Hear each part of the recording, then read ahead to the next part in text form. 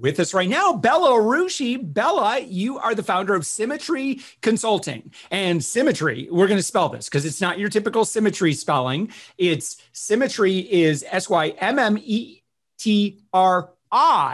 consulting.com. Bella, thank you so much for joining us. Thank you, Josh, for having me. From a high level, what does Symmetri Consulting do? Sure. So what our company does is we focus on organizations and helping them align their business strategy with their innovation strategy.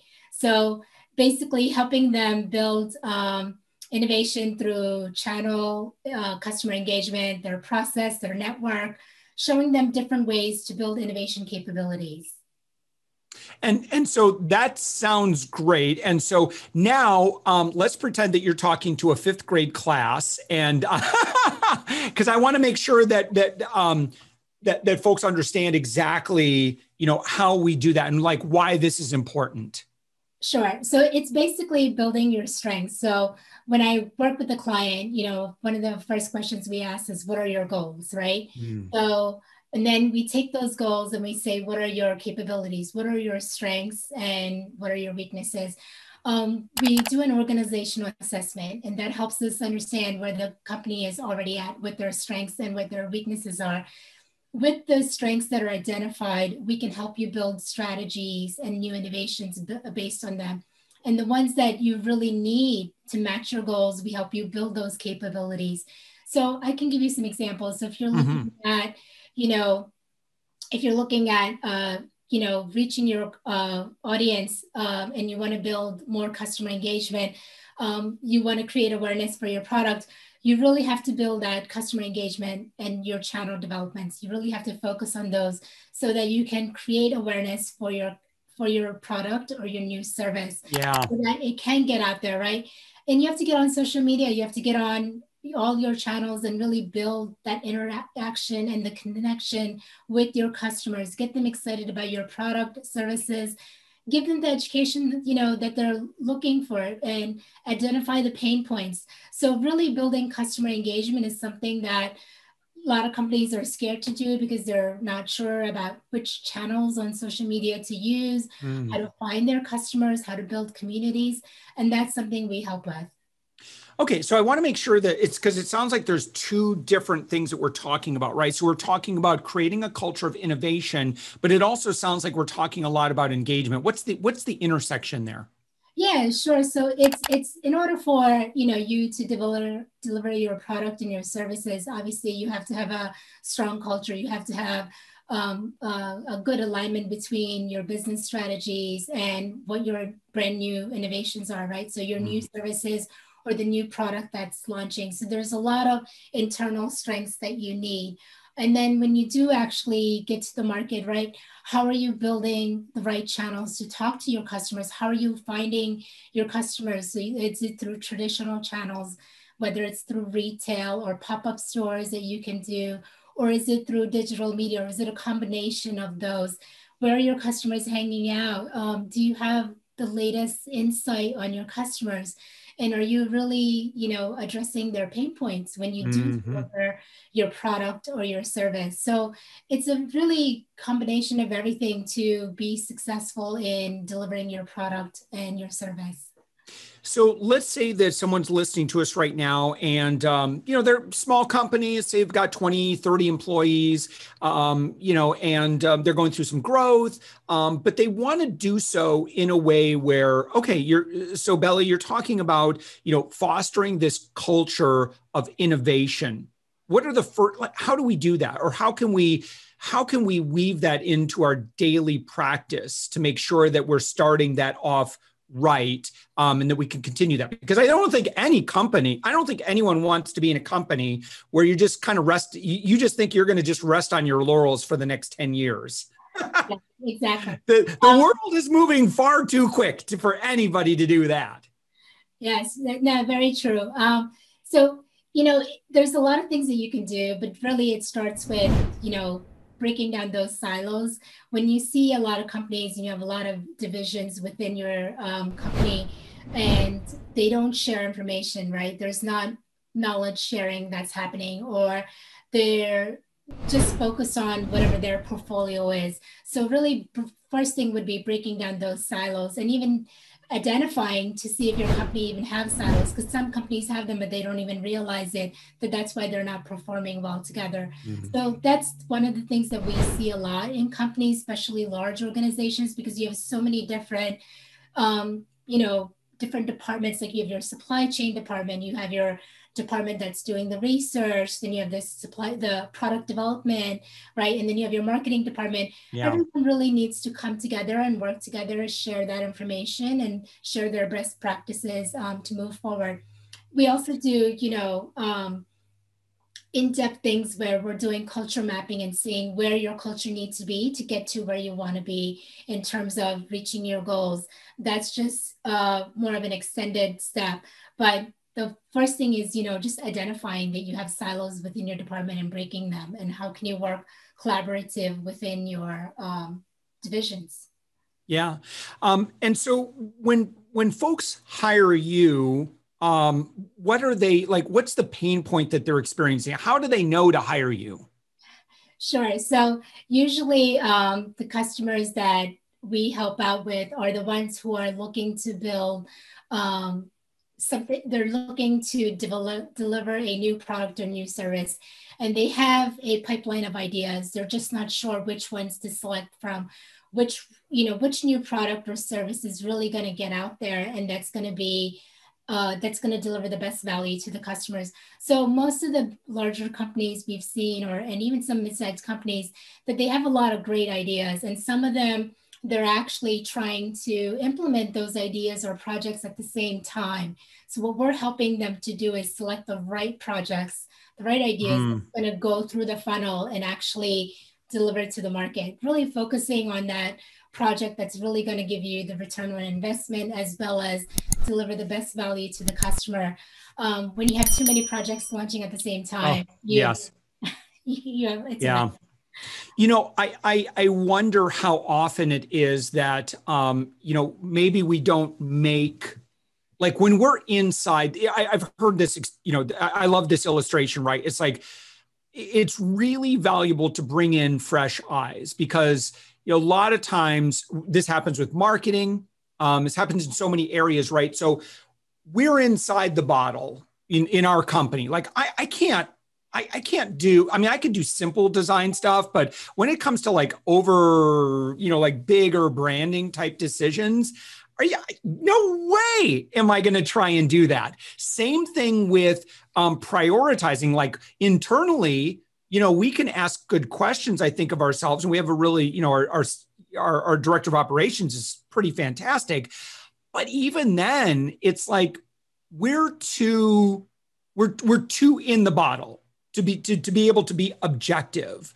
And so, for us, we have to rely on fresh eyes. So hopefully, we're doing good to get, information from our customers, our clients, and that sort of thing. And, but prioritizing, where should we be putting R&D? Like I can come up with ideas, but I don't know that those are the best business decisions unless I have someone objectively understanding it. And I guess that's kind of where you come in, right? That objectivity. Absolutely. So what we do is when we help, we offer ideation workshops. And what we do is we collect lots of ideas from the organization. So everyone's invited, everyone from your suppliers, your employees, your stakeholders, right? But then how do you prioritize ideas? And that's where we come in and help. So it's basically aligning those ideas with what your goals are. And obviously, you can have a lot of big goals, right? But obviously, you're not going to be able to implement all the ideas very quickly. You'll need Yeah. ideas, you'll need data to see if it's going to work. Some of the ideas will have to go through an experimental phase. So it's breaking up those ideas and saying which one is going to actually become a project and, which one we're going to work on in the future.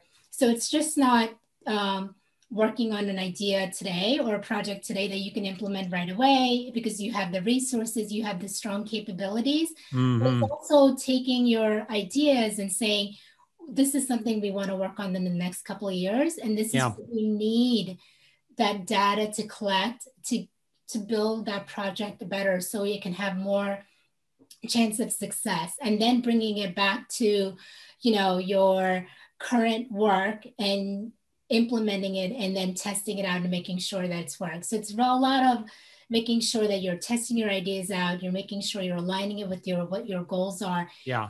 Even if you even have the capabilities, because if you don't have those capabilities, for example, your show, if you don't have a good social media build and you're doing your show and you're trying to expand, well, that's one of the areas you would need to improve on, right? So you want to make sure and identify where are your strengths, where are your weaknesses in order to get to your next project, and then develop those better to help you execute them. Yeah. No, Bella, as an agency or as a consultant yourself, you've worked with some pretty great companies, historically. And I know that you and I were talking, you're like, I got some pretty hardcore NDAs here, but you've been able to, maybe without, naming names, or the ones that you can share, can you maybe kind of talk about some of the folks that you've worked with and kind of the outcomes or maybe the challenges that you help solve?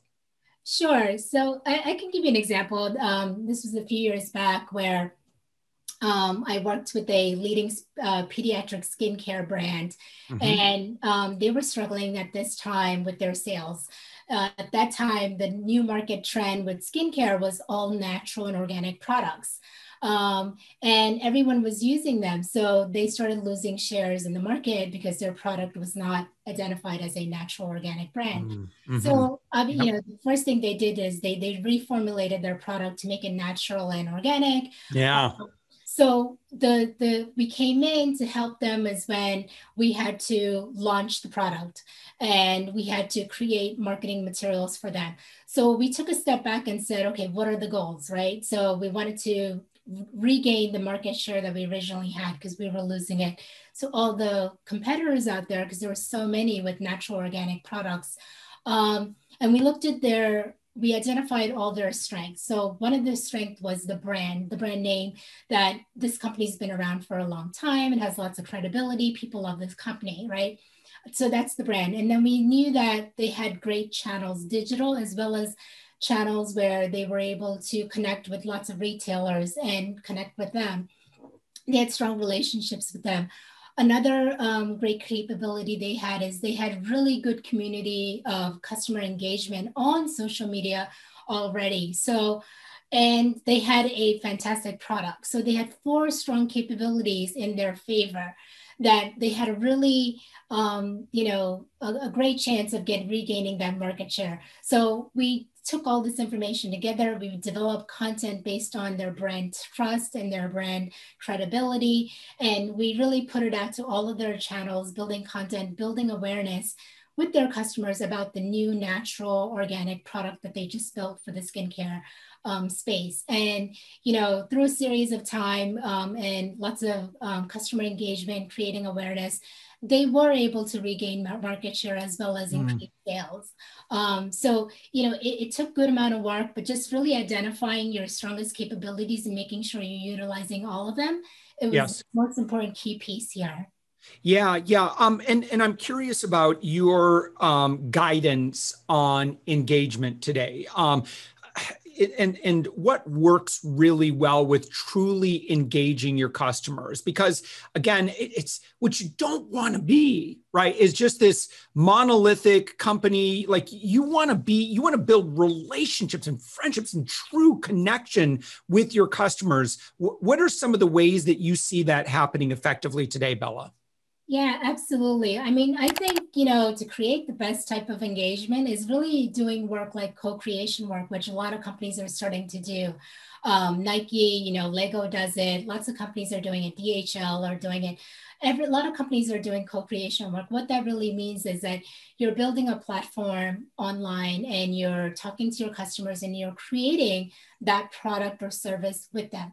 So it's more than you making something, giving them a sample and saying, do you like it? It's more about, this is what we want to make. This is what we're trying to do. Can you help us? So involve them. Yes, absolutely. Them. Yeah. So I worked with a lip balm company a few years back, and we built a really small platform where we had our customers that used this specific brand of lip balm and said, we want to add new flavors, just a small project it was, right? Adding new flavors. We let them choose the flavors. They were choosing a lot of fruity flavors and things like that. Not only did they talk about what flavors they wanted, they actually talked about how they wanted the product to feel on their lips, which our product development team, team thought that they were already happy with what we gave them. But obviously they wanted more. They wanted something better. So they wanted something more improved. So they wanted a certain type of feel when they put the lip balm on their lips. So our product development team were engaged in these conversations with the community, going back and forth saying, what do you want it to feel like? What should it feel like besides picking the flavors? What do you want this to feel like? And then someone also talked about, talked about packaging, that when you open up a lip balm, the packaging is really hard to open up the seal. It's not easy. Sometimes you have to break it open with their mouth. Someone was complaining about that. Product, team got involved and they said, well, what do you mean? Usually we use a standard plastic wrap and but they actually changed the wrap that they use to open it easier for when the consumer buys it right away. You're in a CVS and you need to use the lip balm on your way home. You want easy packaging, right? So things that we were not looking for, we're having this conversation with the customers, co-creating this product and improving, right? And that's the best way. Now you have a list of customers. I love it. Always following you. Yeah. Yes. Okay. So here's my homework, listeners. Here's what I want you to do in spirit of Bella Rushi with symmetriconsulting.com. Your next thing that you want to build and design or research, anything you were going to put development into, get your customers involved, ask for feedback, have them co-create with you and watch. When people are involved in the process, they're invested, right? And it's like, then when it finally comes to fruition, your customers are proud, right? I helped create that. I love the beta process. We're doing this right now internally with a bunch of our customers on a product that we want to offer broadly after summer. But right now, all of our existing customers, I'm like, hey, we're creating this, kind of virtual VP of sales service. I'm going to give you guys 1/8 the price, for a period of time. And then let's work on, just kind of cover some of the hard costs involved in that. In this case, we were able to do that. And then, help me co-create this. You're going to get a lot of value. And then 3 months later, bam, they're going to help design the perfect product. Everything we do, I just had someone was complimenting us for something that I'm like, that wasn't me. That was a customer who came up with that idea. And almost every great idea is either because we had an immediate problem that had to be solved. And it's we tried it. And then the market told us, yeah, that's good, but how about this? And we responded to it. Right. And nobody is smarter than the market. You're not. It's just the market always wins. The market knows, and the market will tell you what they want if you ask them. Absolutely. And you brought up a great point. When they're involved, then they'll be more loyal to you because they realize that you're authentic, that you care about what they feel, what they want, and that they're included. Being inclusive is one of the things that a lot of companies are also putting into their core values, that we're an inclusive company. We want to build services and products with our customers. We just don't want to do it by ourselves. Yeah. Bella Rushi, founder and CEO of Symmetri Consulting. That's Symmetry with an I, not a Y at the end, consulting.com. Bella, this has been fantastic. Anything that people should look for, or what would their next steps be? Yeah, absolutely. So, please, if you have any questions, give us a call. You can contact me at bella@symmetri.com. That's my email address. And I'm happy to work with you. We also are happy to provide a free assessment to you for the first 5 folks that email me for your organization, just to see, where are your strengths, where are your weaknesses, and how can we start a conversation about embedding innovation into your corporation. All right, Bella Rushi, thank you so much. Again, symmetriconsulting.com. Thank you, Bella. Thank you so much for having me, Josh.